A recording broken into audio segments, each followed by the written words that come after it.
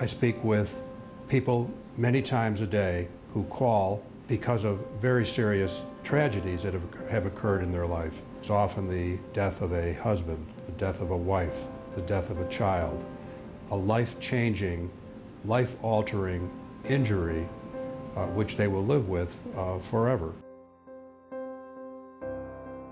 The ultimate goal is justice. The ultimate goal is to right the wrong. Unfortunately, where a spouse or a child or a mother or a father has been taken from a family due to poor medical care, there is no justice that can be brought to that family. In our system of law, it is money damages that can be awarded to a victim of poor medical care, and that really is the only thing under the law that can be provided to a family or to a patient who has been terribly harmed.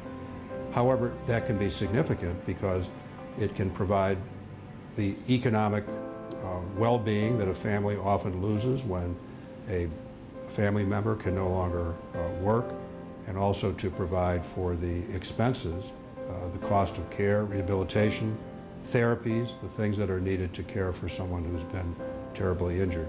We have a very deep commitment to our client to properly select a case and then to zealously advocate on behalf of our client. The most rewarding part of practicing law to help someone who feels betrayed by a doctor or hospital that they trust, who has been harmed, and then who must try to face a system that seems overwhelming to them. You can imagine someone leaving a hospital and their loved one has died in that hospital.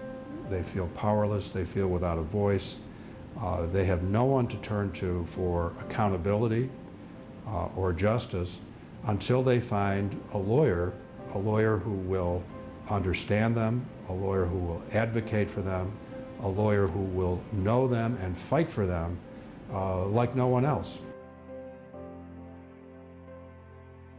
Every day our medical malpractice team lives compassion for the clients that we represent. They want to speak with somebody who is listening, who cares, who can empathize with them, who can understand the injustice that they feel, understand the betrayal that they feel, and someone that they can connect with on a personal level. And we strive to do that at Lacy Katzen. We recognize the responsibility that we have to the people that entrust their case to us. It's a very special trust that they give to us, and we must discharge that by a very focused attention on their case, awareness of who they are as people, and moving that case to a successful conclusion. So we are focused every day in the work we do for our clients.